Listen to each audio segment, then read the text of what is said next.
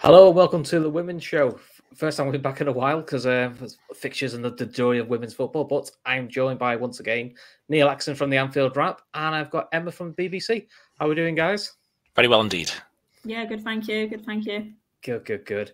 So, we were going to talk about Charlton and how big a game it was going to be, but, you know, as is the way, that plan got kiboshed because it's now been moved to probably February now, so that was a little bit of a blow. But so instead, Neil, we'll just have to concentrate on a fantastic month for the Reds. You know, lots of wins and basically now 4 points clear.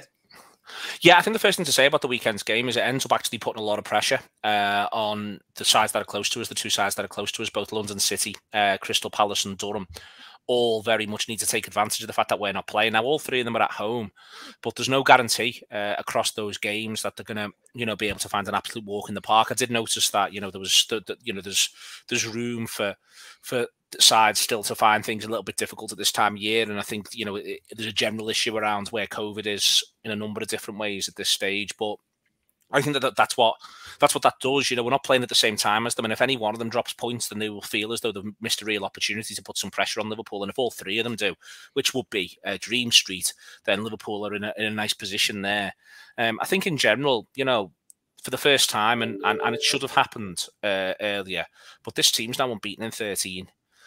And I think that, any level of any sport, to be quite frank, but at any level of football, even when you are the better side in a division, to be unbeaten in 13 shows, remarkable fortitude. And I think that that's one of the things that you've got to take away from this team. I think it's ended up, and its credit goes to the manager. We've talked a lot about whether or not he sort of stumbles onto the shape or anything like that. But the one thing he doesn't stumble onto from the summer onwards is trying to inject these players with the sort of certainty and focus that they can meet their targets this season. That was coming through all the pre-season stuff.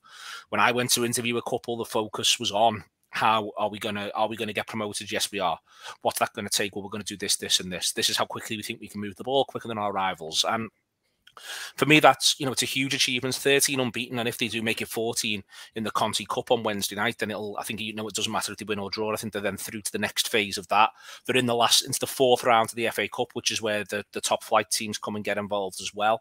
From a Liverpool point of view, there's opportunity for them to test themselves while simultaneously doing the job that's right in front of them. So I think you can't have asked for any more. And I think we're fortunate, not fortunate, sorry, we're fortunate as supporters at the moment, but they're getting what they deserve for the graft they've put in. Couldn't agree more. I mean, the two big games when we previewed them last time was Durham away and Sunderland away. They were the two big tests for Liverpool, and there was a slight, probably mild concern going into the Durham game because we had drawn with Blackburn, who were a bit of a bogey side for us. Aside on paper, you would thought Liverpool would do well. There was the contentious, wasn't it over the line? If you haven't seen it, Liverpool look like they've scored. It looks miles over the line. Unless you're an official, then you can't see it. So it felt like one of those games. And the frustration as a Liverpool fan is we've only actually seen 2 goals at the Kop end version of Prenton Park. All the goals we see at home are all the other end.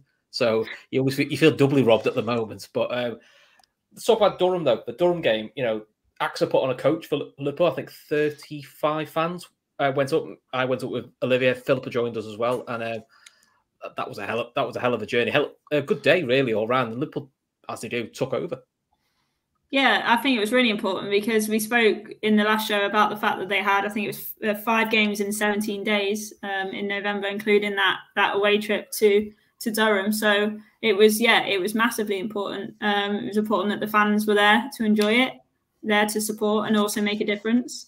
But in terms of, the actual standings at the top of the table, I think mentally that's massive. That win over Durham was just so dominant. I think it was the manner in which they won as well. It wasn't just a case of getting 3 points on the board and, doing what they needed to get the win. It was actually quite comfortable. And I think they put a real statement down to the rest of the league that we are the best team in the league and we're now top of the table and you're going to have to really catch us. And basically you can't afford to drop any more points if you want to catch us. That was the kind of message that it felt like it had sent. Now, I remember speaking to Matt at the beginning of the season after the first game, where it was disappointing. And I said, how many more results of these can you afford to have? And he said, well, actually, perhaps in the past where you could have only afforded to drop maybe 2 or 3 games in terms of losses and maybe the odd draw, in the Championship. The standard now is so high that other teams are dropping points. And I sort of was like, not sure about that. But I think it's been shown already that the teams in and around the top have dropped points. I don't think Liverpool can afford to drop any more. But the fact that they not only are starting to pick up points, you know, Blackburn aside, pick up points against the teams that they should be beating, they're now putting in really dominant, you know, statement performances against the teams at the top. And that's what you have to do if you want to get into the WSL, because, you know, we've spoken about it before. It's not, yes, Liverpool want to get promoted. Yes, their priority is to get promoted into the WSL, but they also want to be a team that when they get into the WSL aren't going to be embarrassed, aren't going to come straight back down. I think that's equally as important. I think the Durham thing was first and foremost was that they went and won the right to play. And I think that was always going to be the concern from what's gone on in the past in that fixture. And from minute one, you know, there's a high Rachel Furness tackle, frankly, that she throws in all but from the kickoff. And it was very much, this is what's happening today. This game happens the way we want it to happen. And we're having absolutely we're dominating every facet of this. And then they grew and grew. And it was an excellent defensive rearguard action, really, from Durham that kept it at 0-0 at half-time. You know, it really felt like Durham had to hang on for dear life. And then they came out and they improved a tiny little bit, Durham, for 15-20. And they managed to pin Liverpool back a little bit. They played a lot in the channel, down Liverpool's left, Durham's right. And they made it a little bit difficult for the three at the back with between, I think it was the gap between Matthews and Hines. And they managed to sort of make life a bit awkward for Liverpool. But then Liverpool just came again and got themselves right back on the front foot and strangled the game. And you know, it is a facet of football. Sometimes you've got to outfight them, and sometimes you've got to outplay them. And against Durham, Liverpool did both. And I think that bodes really, really well. I think Emma's wider point, and you know, the club's in a funny position at the minute because I think everyone needs to focus on the job in hand that's right in front of them. But there are, you know, you look up WSL, and at the very foot of the WSL, there are two really strong salutary tales from a Liverpool point of view. Liverpool can't go through all this in the sense of, you know, trying to generate interest, excitement, get us all right behind this team if they're going to go up and suffer a similar fate to Birmingham and Leicester. That's not the same as saying Liverpool, you know, if they go up, they should be challenging for the league titles year one. It's not the same as that, but, you know, you look at Birmingham and Leicester at the minute, and there's 1 point between the two of them after 9, or is it 10 games, Emma? And it's they play each other very, very soon, so they can't both lose, although it feels as though they might have a good go. But you end up in a situation there where, you know, that just was not a load of fun for anyone. And I think it is, you know, it's easy for us to say that now. You know, the club's got to focus on the job in hand, and it's got to get the job in hand done. But there already doesn't maybe need to be a little eye on that, because, you know, it's the worst thing about football in a sense. It's very much, what have you done for me lately? And if Liverpool do get themselves up, then, you know, we don't want to be traipsing off to Prenton Park every week thinking, well, how many are we going to get beat by? We want to be going to Prenton Park thinking, at the very least, we can give these a game. And as I say, this isn't about Liverpool coming first, second, or third. It's about Liverpool competing and coming 6th, 7th, and 8th in year one. And I think that's going to be the challenge that's in front of them. But what January now offers, possibly from a Liverpool point of view, is maybe the opportunity, if they've got their eye on a couple, to either get in ahead of a rival for a player who could well add to finishing this season strongly. You know, in the same way that Kerry Holland is one of Liverpool's most important players, that she comes in last January, and she's been one of Liverpool's most important players this season. Are there a couple that they could look to get in who can add to the promotion push now, but who can also look to sustain WSL football next season? It's something for Liverpool to think about. It is the next phase of this, but in the meantime, you know, to go to Durham and win, the side who I think we all expect to finish at the very least in the top 4, to go there and win is absolutely massive. And I saw Liverpool against Crystal Palace. They look comfortably better than them. And then there's the London City question. Definitely, yeah. London City seem to be the one to watch at the moment. I, for my sins, decided last minute Friday night, let's drive up. Let's get in a car and go to Sunderland. Emma from the Joe from the Liverpool Sports Club decided she drives, so I jumped in. It's the coldest place I think I've ever been to. Yeah, I can agree with that. I got stuck there for 3 days. That is an unreal level of cold. But what I liked about it, and I don't say this tongue in cheek, is the best thing that happened to Liverpool was they went 1-0 down in that game, and Liverpool changed instantly from a nice side to, we're going to be a serious side now, and we're going to go, and you're not going to live with this. And it was almost like the old adage of the worst thing you can do is score against us. Because as soon as Liverpool conceded, they went up a level and they just hammered the goal. I mean, the Sunderland goalkeeper, that's probably one of the best goalkeeper performances I've seen for a while, because they hit the bar, they hit the post, and you're just watching this going, this is coming, this is going. And I could hear Sunderland fans at the end of me going, oh, well, listen, they only beat us by 1 second half. And they were going, wait, like that's the moral victory, is we only lost by 1 second half. And it's a while since I've heard Liverpool women talked about or seen in that way. It was almost like getting beat 1 in the second half was like a bit of a moral victory, really. And that kind of that shows the mindset and the switch in how they see themselves now, which is the biggest positive I can take from the games at the moment. Yeah, I think that's a really interesting point, because even just speaking to other people at other clubs, there is that general feeling now, whereas last season Liverpool had a weakness, and I think everyone sensed that weakness. It was quite clear the marker that was put down by Durham on that opening day was that Liverpool were there to be got at, and they absolutely were last season. And there wasn't that bite, there wasn't that fight, that wasn't that kind of know-how of how to win games in the Championship. And as Neil said before, they've now merged the quality that was always evident within the team, that was always evident there last season. They've merged that now with a bit of experience and just a little bit of feistiness that perhaps wasn't there before. I think that comes with maturity, both in the league and also with the players. There was a lot of turnaround, obviously, going into that Championship season last season, whereas now they are a bit more tight-knit. Matt has come in. He himself is very experienced. He knows how to, just grind out results and win games. So there is that kind of, I guess there's that superiority which Liverpool didn't have last season, which teams are now starting to sense. And that performance against Sunderland backed up the one against Durham, where it was a case of the Durham one wasn't, oh, we can just get up for the big games. It was, no, we're going to be at this level. This is our level, and this is the consistency that we're going to have going into every game. I remember the Conti Cup game. Trying to think who it was. Maybe I don't know. Was it against Villa? Maybe, when Liverpool won on a penalty shootout. And I remember speaking to Matt afterwards, and I was like, "Yeah, brilliant! Top of the Conti Cup group, unbeaten. It's a WSL side.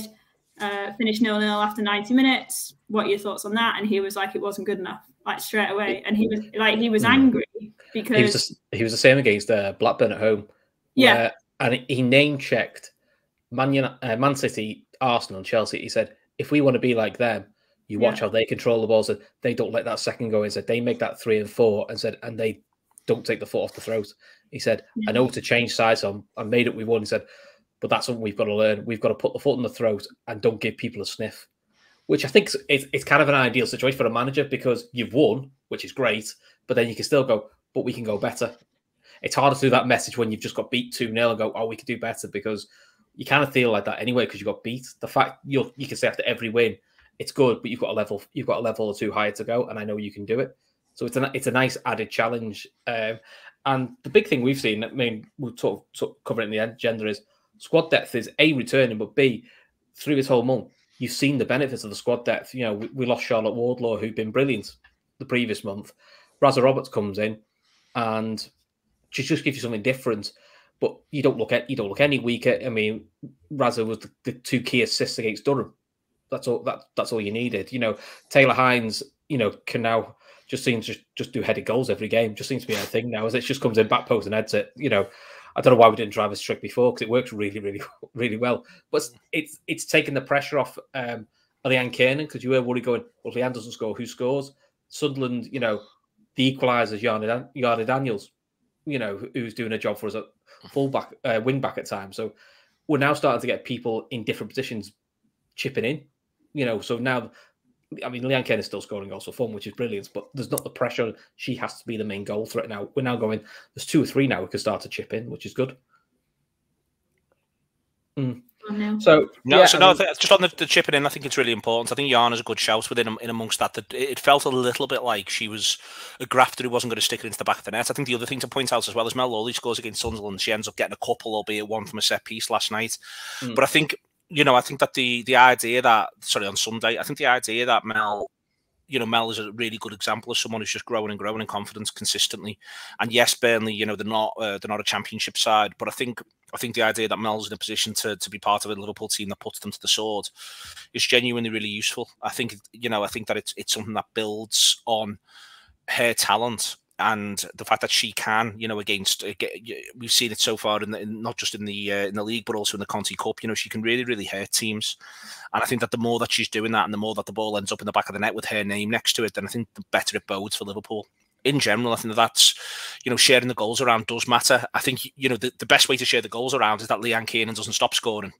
And she can keep scoring, but everyone else can be chipping in here and there. And if Liverpool end the season where she's scored, let's just hypothetically say 33% of Liverpool's goals, but she's top scorer in the division, Liverpool will go up. It's as straightforward as that. And that's, that I think that's a really, it's a good way for Liverpool to be. So every single time I think somebody else is chipping in, I think it's a good thing. But I think it's this idea of consistently breeding good habits. And that's what I would characterise the club as having done since the summer, to be honest with you. I think there's been a lot of breeding good habits right the way across the pitch, and you're seeing the benefits.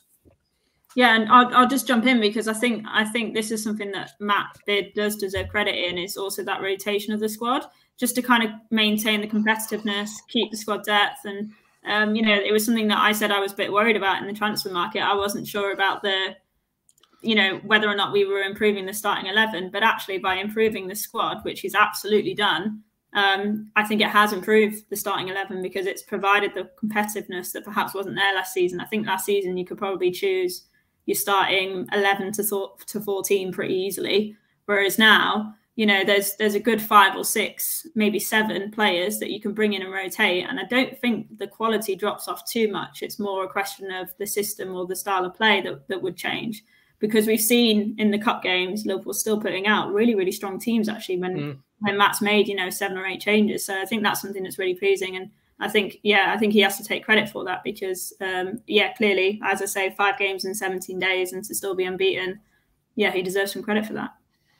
Yeah, I mean, sticking on the squad depth side, we saw Megan Campbell make her first appearance of the season, which was, I was looking at Twitter a week or so ago. She was really keen to get on. And again, that's somebody who, it's now an option that if we want to, we can actually give, say, Tyler Hines a rest, which has been my only niggle with the side is we haven't really got another left back. And that was the problem last year was Tyler Hines got round to the ground.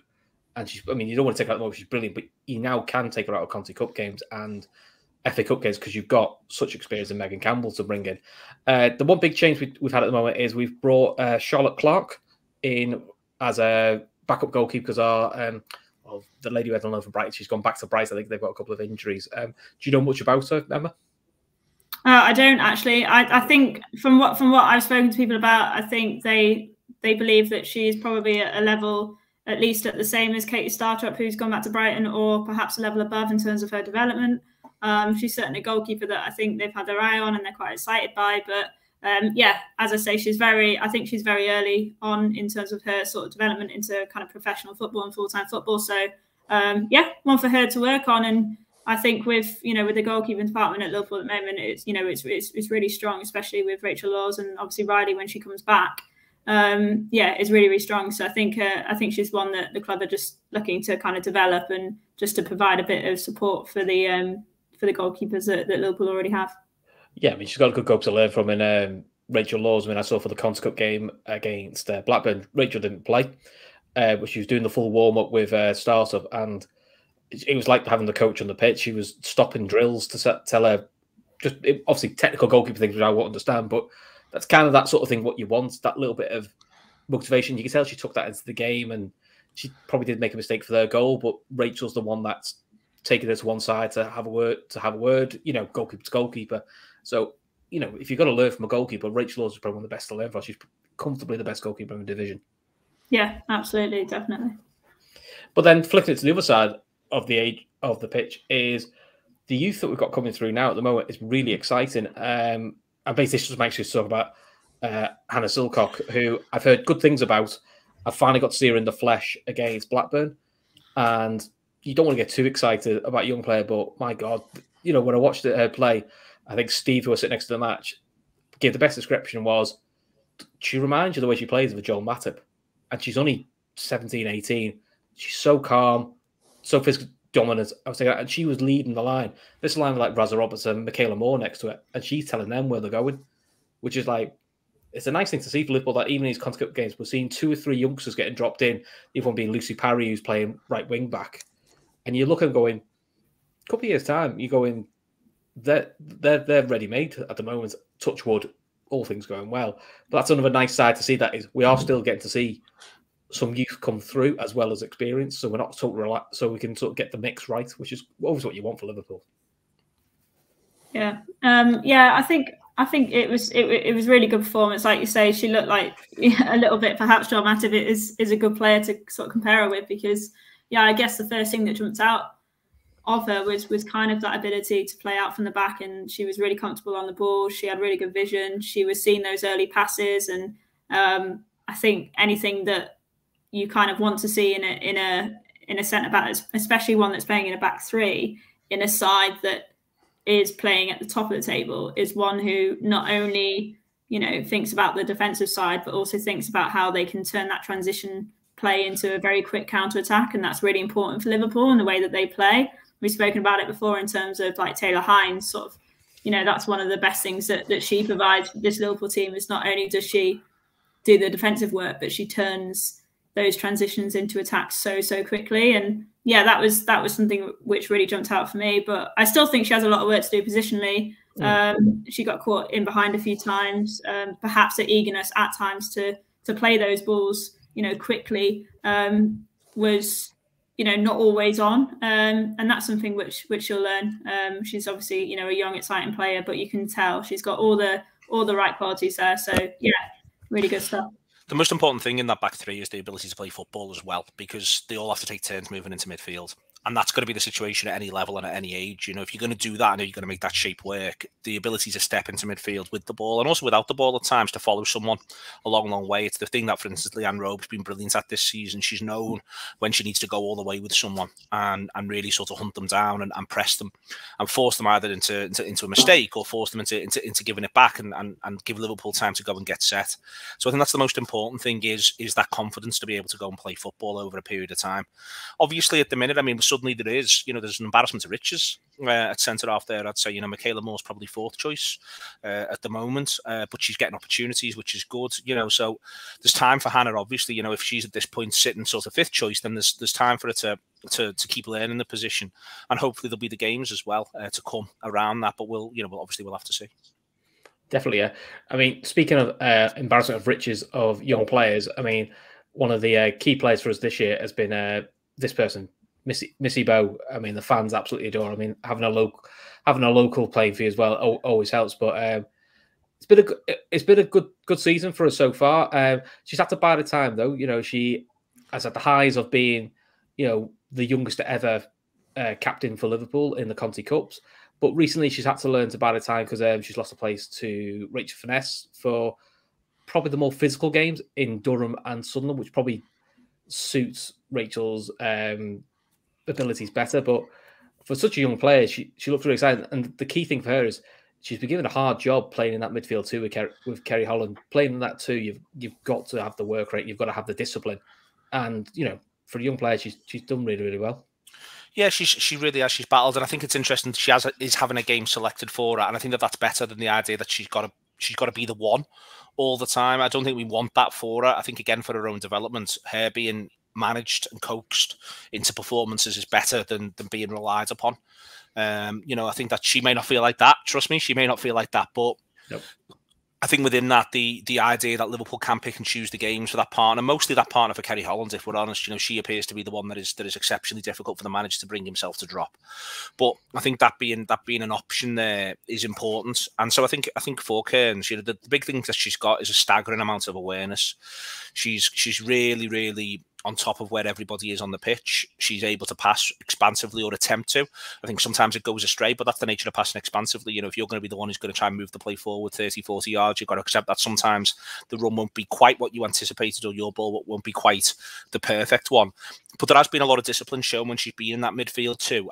You can be impressed with when the games have got sticky, which they have occasionally for Liverpool. This hasn't been Liverpool just running downhill. A lot of these wins are 2-goal wins where the second has sealed the deal from Liverpool's point of view, but it's been a long time coming, and she's dug in really impressively. So I think she's shown, first and foremost, the one thing she isn't is a luxury, but I think it does help her to, you know, to do 30 in one game, 60 in another, 90 in another, to have that sort of selected for her by the manager.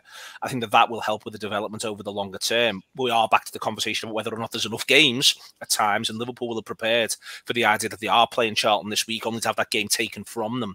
But I think it is a real sort of opportunity for Cairns to be able to grow both in light and also occasionally in dark. Yeah, completely spot on. And what's your sort of points on Missy? Yeah, like I agree with a lot of what Neil said. I think one thing you could say is, while he's absolutely right, you know, there's clearly not enough games. That November period, which was a bit busier, you know, she has probably been one of those players that's played a lot of football over the last couple of seasons. She's now playing international football this season as well, with the return of the England under-23 setup. So I felt it being busier helped Liverpool, Emma. I felt everyone had rhythm. Every player who came in had rhythm, and I thought that, you know, they stuttered a little bit first half against Burnley, and then they find themselves. But I genuinely felt every player was, you know, everyone was involved. Everyone was playing games of football here and there, 20 minutes here, a full game there. I thought that it being busier really just helped Liverpool. Yeah, no, I agree. I think it really helped with that momentum, didn't it? And that consistency in the side. And I think, I think it's really good. But then I also think on the flip side, it provides that opportunity that we were discussing before for Matt to not necessarily play the same 11 every week. You know, it by rotation, it's not necessarily, you know, dropping Missy. You know, it could just be oh, right, we're going to give you half an hour this week because you know, Rachel Furness needs some minutes so that she's, you know, sharp and she's got that consistency, as Neil said, of playing all those games. So I think it's just, you know, it's switching in and swapping out those midfielders. I don't think it's a case of, you know, one starts every week and they have to start, bar maybe Kerry. But Kerry she's got the athletic qualities. We know that she can play probably perhaps a little bit longer than the majority of the players in the league, because she's just got that fitness level, which is just so high coming from the United States. So I think that's, you know, that's where Missy will probably develop, is that she will probably learn when to manage in games in terms of herself. You know, we see her running around, you know, working hard, perhaps at sometimes running around like a bit like a headless chicken, which she probably doesn't need to do as much these days. And I think in the past, that's something that she's probably done a little bit more, is that she's been working like super, super hard for like the full 90 minutes. And what Rachel Furness is really good, and what she's learned with her experience and perhaps with her age, is that in the times in the game when you can, you know, not be pressing high and intense all the time and just slow the game down a little bit, keep possession for a bit. That's what she's really good at. And against teams like Durham, where you just need to, you know, chop and change the tempo a little bit, I think that really helps. And I think that's something that Missy still needs to learn a little bit. I think so, yeah. I mean, there's always the odd one out in the midfield. At the moment, unfortunately for her, it's been Jade Bailey. But again, Jade Bailey, when she's come in, especially in the Conti Cup game, she's done really well. I mean, she's at Blackburn, she's probably the best player on the pitch. And there's someone who probably at times isn't playing for 2-3 weeks at a time. The good thing for Jade is she probably didn't have the best game against the Lionesses early in the season, but when she's got her opportunities now, she is actually at least taking her chance. Now it is generally now if it's a shut up shot moment, you bring Jade on, and Jade does really well at that. That is her strength, which is, you know, the defensive side of the game and shutting the shot and keeping it simple, which is what you want sometimes. But it's why the manager's got horses for courses, both on from the bench. And I think the 5 subs has helped him and helped Liverpool quite significantly over the course of the season. And again, that's another reason why the game's come thicker and faster, helps Liverpool as well. I think, you know, ultimately now it's going to be a bit, you know, they're a bit all dressed up with nowhere to go in the Conti Cup game, I think, in midweek, because that would have been a grounding for then the big game against Charlton. I think now, obviously, he'll probably go a little bit stronger than he might have done, just simply to give the footballers a game, get something in their legs. But I think around all of that, the thing he's had all the way through is options, and he's used them, and he's used them really well. Yeah, I agree. I mean, you know, if we're going to like horses for courses at the moment, is Razza Roberts, who we've already talked about, but, you know, this is somebody who was slightly lost a place to Charlotte Wardlow. Had to bide her time a little bit for Charlotte, but then has come back in, and quite honestly, you know, it's been fantastic. And to be honest, now Charlotte has the challenge of, can I win the shirt back? And it's quite a nice, healthy position to be in, because it's a while since we've been in that position where we've looked at a player and just gone, well, when they're fit, they're playing. Whereas now it's like, they're both very good at full back or right wing back, but just give you they just give you slightly different variants in the game. And it's quite a nice way to be, really. Yeah, I think when Matt first came in, there was that opportunity, especially with Charlotte, to essentially mould her into the exact player that he wanted as part of that back three going into a back five, or initially that back four. But it was almost like he had a player who was fresh, who didn't have bad habits, who didn't have low confidence, I guess, from the season before. It was just somebody who was essentially the start of a project, and he could say, right, this is how I want you to play. Whereas obviously Razza Roberts has got lots of experience. She's played in lots of different sides and lots of different systems. Perhaps Matt thought, I just want to work with her a little bit more. So when she comes in, she can really elevate the team to that next level. It's almost like he just wanted that grounding. And I think that's kind of what we've seen, is that Razza's now come in, and not only is she competing with Charlotte, I would argue she's taken it to another level. She has been a better addition to Liverpool's back five, back three, whatever you want to call it. But I think on the ball, now that Liverpool are more confident as well, I think we get the better out of Razza Roberts as well in terms of her qualities, because we know that she is better going forward. She's got brilliant delivery. We've seen her set pieces. They've obviously led to goals in the last month. So we know how good she is on the ball. But the way that Liverpool are now playing with that confidence and looking to play out from the back suits her a lot better than perhaps it would have done at the start of the season, when Liverpool was still, getting over the kind of the end of last season and just getting to grips with things in the summer. So yeah, I think it's worked really well in terms of that competition. But actually, like I say, for me, Razza's kind of made that position hers again. Do you think it possibly helps, Neil, that she's now seen basically as the right back or right wing back? That's where Razza's seen. Probably before that, she was seen as a bit more of a utility player, where she could play DM, she could play centre back, she could play full back, and she was used as fill the gaps in, because we can put Razza there to put that player in there. She was always being moved around.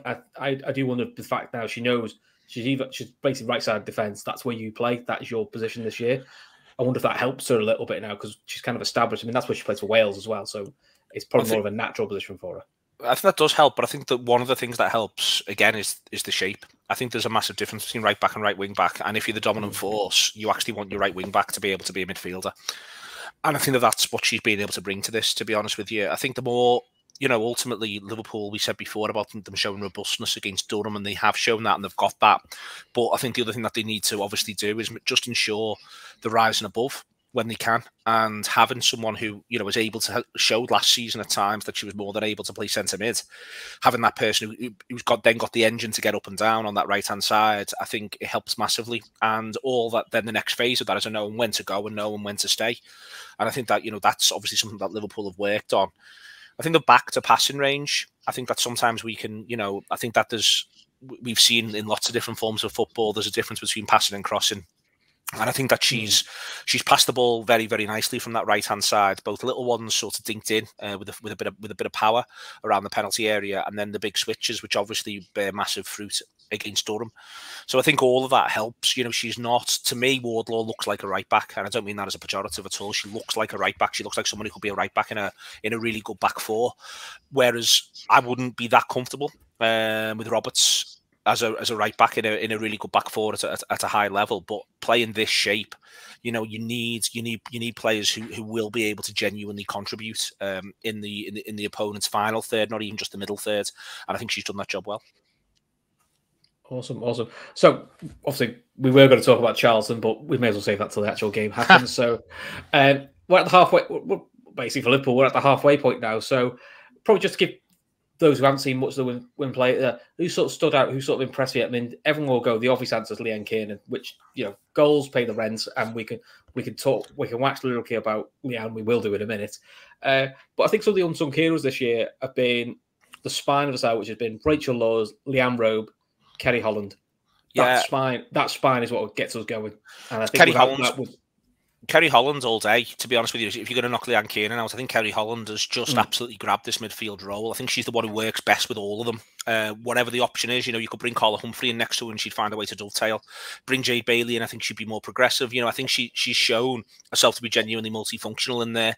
It's really hard to play centre mid 3-4-3 at any level, because you are left with so much pitch. That's your responsibility.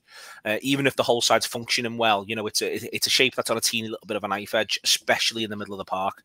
And she's been the one who's been pretty consistently picked. And I'm very pro Leanne Robe as well. I think the way she stepped into midfield is different class, but we can get back around to talking about Leanne as well. But for me, Kerry Holland is the glue that's making that shape work pretty much every single time she's on the pitch.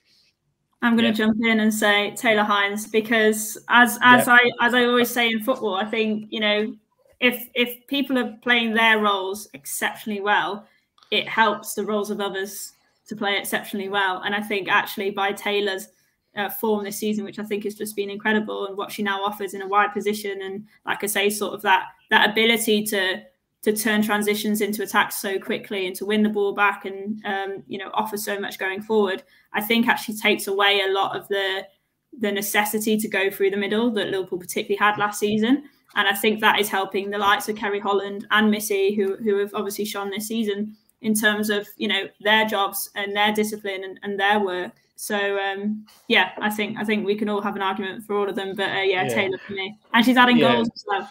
Yeah. Did everyone, before we get to Leanne, because I know Neil wants to talk about all the goals, and rightly so, is because she's been criticised in the past, is Mel Lawley. We've already talked about her, but she's generally this year, every time she gets the ball, you are on the edge of your seat because you're thinking something's going to happen, whether it's a free kick, an assist, a goal, or you know, they're going to try and take her out.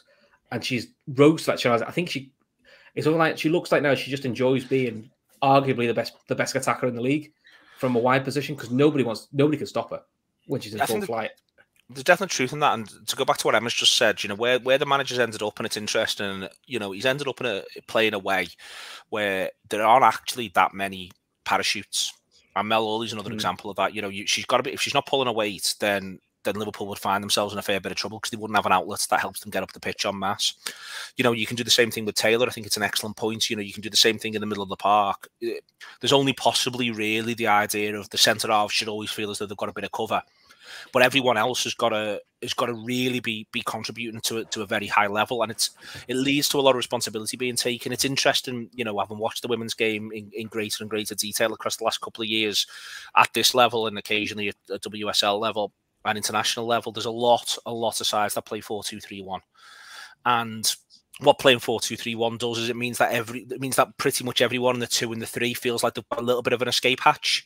If it isn't going well for them that day, they can glide a tiny little bit, and you know, you'll see midfielders drop in to cover fullbacks and holding midfielders come in and cover fullbacks as well over the course of matches. The way Liverpool are playing at the minute, as I say, everyone bar possibly the 3 centre-halves, and they are bold in terms of how they step into midfield, but everyone bar the 3 centre-halves has got to be performing. If they are not playing well, then they will expose their side going both ways. And so I think that really what the managers ended up doing here is having a formation, having a shape and an approach that really puts responsibility on his footballers. And I think that's exciting to watch. You know, at times the scorelines haven't been quite as free-flowing as they could have been for Liverpool, but to watch a group of footballers effectively, repeatedly find themselves, and en masse, you know, 8 or 9 of them every week win their direct personal battle every single week, I think is really impressive. And I think that's testament to them, first and foremost, testament to the togetherness of them. Because as I say, if any one of them, you know, had a bad half an hour, and it has happened occasionally, you suddenly are going to expose a lot of other players because they can't cover for each other, they can't be shuttling across. No one is spare apart from possibly one centre-back. Totally agree. Right, just before we get to Leanne, because I know you're desperate, Rachel Laws, just to give her a shout out, that is what a top goalkeeper does for you. Because in those Durham games and the Sunderland games, not only is it's not just a save, the communication, she will dig a teammate out. She's not afraid to dig a teammate out, and she is the master, I think, of delaying a ball without getting booked. I've never seen someone delay a ball so much, and a referee falls for it every time. Yeah, you know, she's fantastic. She's very good at the dark arts, but like it's, you know, it all comes back to that point that Neil's just said there, where I think by having this kind of high risk football and high risk, you know, formation, I guess, you need to have a good goalkeeper. You know, the men's side do it with Alison. You know, they play progressive football from the back, and they know that's because they've got a world class goalkeeper. So if it does go wrong, well, you know, that's not essentially what you're planning for. It's, you know, you feel a little bit more safer knowing that you've got a goalkeeper who can turn up when she needs to. And I think that's really, really important for Liverpool, and that's something which they've kind of, like, you know, made the most of, because as we said before, I think the goalkeeping department at Liverpool is by far the strongest in the league. I don't think there's any club that's even anywhere remotely close to when Liverpool have Riley Foster back, having those 2 goalkeepers. So Why not? Why not? The difference, I mean, you know, there's lots of differences in the Durham game. Liverpool deserve to win, full stop. But ultimately, one of the key differences in the Durham game is Rachel Laws is far better than the Durham counterpart. Far better, like, you know, and that makes a difference. You know, the nature of the Durham counterparts was a massive aspect of what Liverpool chose to do tactically when they were attacking. They felt that they had a really bad weakness going across to a far post from the right hand side, and it bears fruit twice for Liverpool. And it could have borne fruit more than that. That's not to say she doesn't make a couple of really good saves, because she does, but Rachel Laws is a goalkeeper who, you know, I don't want to sort of almost go too far in a sense, but she's almost a goalkeeper without fault. There's no obvious weakness at all that you see it. Occasionally someone will beat her. You know, it happens in football all the time, but it's very difficult to look at her as a keeper and say, well, she doesn't look great in this scenario. She doesn't look great in this scenario. You know, she looks really good with the ball at her feet. She's commanding. She's very much gets the line set where she wants it. She's more than happy, as you said before, to kill a game. She's got tons of experience around that. But her positioning's excellent. Her hands are excellent. You know, you can whip the ball in under the crossbar. She backs herself all the time. You can decide to go for long range efforts. She constantly got her feet moving. She is, you know, people will beat Rachel Laws over the course of the season. And if Liverpool go far in the cups and begin to play better and better sides, then it'll get easier and easier in a sense to beat them, because the opportunities they get will get stronger. But Liverpool, I think, are in a situation where, you know, if it's going to take a world-class effort from distance to beat her, then it will need to be a world-class effort from distance to beat her, which in the Championship is obviously less likely to happen than it is in the WSL. You know, she's at the very least 7, 8 out of 10 at absolutely everything, and that's at the very least. And I think that's, you know, this is a rock between that and the idea that you've got the top scorer. You know, if in any division, any level of any game of football, if most of the time you go on the pitch, you feel as though you've got the best goal scorer and you've got the best goalkeeper, then it does not help you relax into everything else that's going on in the game. Yeah, games are won in both boxes. That's what you hear people say all the time, and it's true. Because if you've got the best goal scorer and you've got the best goalkeeper, then you've got the best chance of scoring a goal at one and then saving it at the other. And Lawsy has this ability as well, where she's, you know, isn't necessarily involved for, you know, half an hour, 20 minutes, and she can still put it out the bag. And I think that is crucially important as well. And she's remarkably brave. Yeah. She took, I mean, Durham, Sunderland, Anfield, Burnley. She took some hits, and she still keeps getting up for them. I think for one of the games, I think it was the Lewis game. She hadn't trained all week. You wouldn't know. You wouldn't know. Yeah, that's what she's made of. So we'll talk about having the best striker, best attacker at the other end. So Neil, you'll remember this. You very kindly asked to come on your post-match shows. It was me and John. And they said, what do you think of Leanne Kiernan? And I said, oh, she's great. She works really hard. She's a bit like Dirk Kuyt, though. Works really hard. Probably doesn't get enough goals. That's how football makes you look really stupid. And I'm quite happy to look stupid. Yeah. And someone could prove me completely wrong. So Leanne Kiernan, fabulous. Absolutely fabulous. I think the thing that's happened for her is she's just began to enjoy gambling. And I think that in those earlier games, there wasn't quite as much gambling, and when there was, she just wasn't getting the result that she needed from the gamble. All of a sudden, I think that, you know, the gambling's paying dividends, and then from there you grow, you feel confident, you feel better, you feel like you feel there or thereabouts, and then before you know where you are, things are beginning to drop to you. I actually think she's just a teeny bit also now in opponents' heads. I think it's human nature to be very conscious that you're coming up against the top scorer in the division. What's our plan? What are we going to do for that? But I think you've seen that sort of those ghosting runs really that seem to go from, you know, she appears really rather marked in the penalty area to there's literally no one near her, and you're not quite sure what's changed in the meantime. You know, I think she's quite happy to let the action almost go past her sometimes and look to go another way. I think Liverpool have you know, as a collective deserve credit for that, but then the next phase of that means you've got to take the opportunities, and if it's bundling over the line or if it's smacking it in, whichever way that is, she's been doing that as well. I think that she can really continue to grow for this Liverpool side. I think that she's happy to also be selfless. She's happy to find herself out just doing a little bit of right wing for 5 minutes because the play's just sort of broken that way. She's not shouting at people to say, get me back inside. She'll keep looking after that if someone else has ended up through the middle for a minute or two.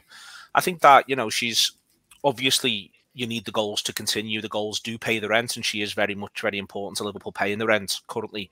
But she's also working in an all-round sense, and you know, I don't see quite what stops her in the league, to be honest with you now. I think that the other part of this is she gets to play now a lot of teams again in the second half of the season she's already scored past. And I think that will also help confidence, help gambling. And Liverpool do look to have a bit of a plan as to how they're going to involve her in games. Definitely. I mean, the only thing I've noticed different, I know what you're saying, she does go wide. If anything, she was probably too hard a worker. She would always run the channels too much. I don't know if that's because of Rihanna Dean being injured. They've changed that, but he's definitely, it's more the width of the penalty area now. She occupies. Oh yeah, that's where she wants to be. But my point is more, she's not. You know, if the play ends up that way because there's just been movement, she's not screaming at people to sort of get herself back in. I think that's that's helpful and it's good for her teammates. But yeah, no, very much so. She views herself, I think it is fair to say, as someone who's going to play between the sticks. Yeah, just on that, because I was thinking this when Neil was talking, I remember having a really interesting conversation with the Arsenal manager about Beth Mead and the way that, in terms of her increasing her goals contribution for them this season. And I think it's quite similar in terms of Leanne, because the way that Arsenal play in terms of pressing high up as a unit and the work that they do off the ball and how organised they are off the ball, it's almost like they take risks in higher positions in the pitch to win the ball back higher. And therefore, if attackers lose the ball, the chances of winning it back in a dangerous area are also increased. And I think we see this now with Liverpool a little bit more this season. I think, and that's maybe the difference between the start and now, is that off the ball as a unit, Liverpool weren't quite at it, I don't think, at the start of the season in terms of the way that they pressed and their positional play and obviously the work that they were doing in the system. Whereas I think now everyone knows their jobs, they're doing them to a high level. And as Neil said before, a lot of the times they're winning those personal battles. So not only is Leanne now having a more of a freedom in terms of being able to take risks because she knows that Liverpool are strong off the ball as a unit to win it back in dangerous areas, but I think she's now also finding herself more in the middle at the crucial moments because off the ball, positionally, Liverpool all round as a unit are just much better. Couldn't agree more. It's just nice to see Liverpool with a regular goal scorer because we've probably not had one since Beth England on loan. Yeah, but that's we're talking 3-4, at least 4 years now since we can hand on heart say that's someone who's going to get us guaranteed goals. So it's a lovely position to be in. Right, so just before we go, Emma, anything exciting coming up from you on the BBC? Oh, there's always something exciting coming up from you. Yeah, nothing in the short term. I don't think that would interest local fans, but I will have my usual WSL transfer piece coming out at the end of December, and I always add in a few lines about Liverpool in there, so I'd keep your eye on that. Okay, good. And Neil, obviously Anfield Wrap's always busy. Anything exciting coming up? We'll be doing a little bit of a sort of a year-end summary at some point. The fact that there isn't a game this weekend now gives us a fair bit of time to do it. Like it's the sort of thing you can also do in January because they're not playing again until the 9th. So that's coming up around the women's team. I just think in general, it's a side at the moment to be excited by, and it's a shame that the Charlton game isn't going to go ahead. But the next one for everyone to have their eye on, I think, certainly if they can get a good result against Blackburn in January away, is there's a home game against Watford, which could be a good game to bring people to. If you've been thinking about it, we don't need to get carried away here, but Watford are bottom of the league. So the idea of maybe getting a few more goals right in front of us, as you said before, Chris, it's a chance. It's a chance in that game against Watford. Liverpool can. The next phase for this side is to start really building a couple of score lines up as well, because this is a team that I think is very nearly, and if the next block of games, sort of the one this weekend that they're not going to take part in, and the next couple strongly go Liverpool's way, we're not too far away from a lot of sides sort of writing the rest of this season off and beginning to plan for next. I think if Liverpool can look as though, if you're playing against Liverpool, you're happy just to lose 2-0, then I think that happened to Leicester last season. And I think that if Liverpool can get to that sort of point, then, it can really help us reach all of our ambitions for the rest of the campaign. That's right. And Neil, you'd be pleased to know my language around my daughter has been very, very good. Because I've had nothing to get stressed over. I've been quite relaxed, and she's worried. I'm sure she'll be relieved, Chris. I'm sure she'll be relieved. Yeah, I'm sure it won't last though. I'm sure we'll be getting told off soon. Cool. So just before we go, on a personal note, I just want to say a big thank you to Neil and to Emma and to Philip, unfortunately not on the show today, for giving up their time and helping me start this show off, because it's new to me all this. So thanks very much for helping me out. It's been a pleasure, Chris. Yeah. Have a lovely Christmas. No worries. The rest of you then, please have a good Christmas and make sure you catch the Reds when they're back in the new year.